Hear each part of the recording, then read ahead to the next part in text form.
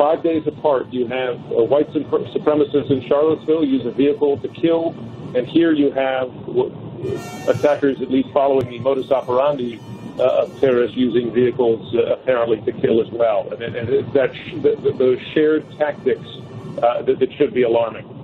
Yeah, and there will be questions about copycats. There will be questions if what happened in Barcelona was at all a copycat version of what happened in Charlottesville, Virginia, even though there may be different characters, different political ambitions.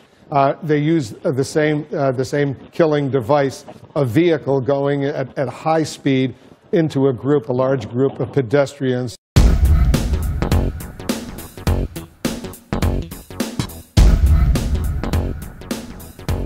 Well, clearly, vehicles are now part of the arsenal of terror.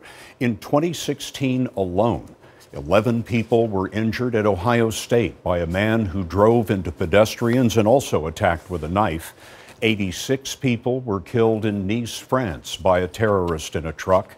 And 12 were killed in Berlin when a truck barreled into a Christmas market. It's a threat, but he talked of buying guns. This is where it ended up, in flames after... Bystander.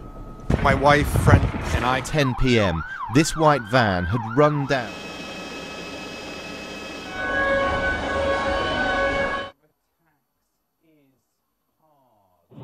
Yeah, and there will be questions about copycats. There will be questions if what happened in Barcelona was at all a copycat version of what happened in Charlottesville, Virginia, even though there may be different characters, different political ambitions.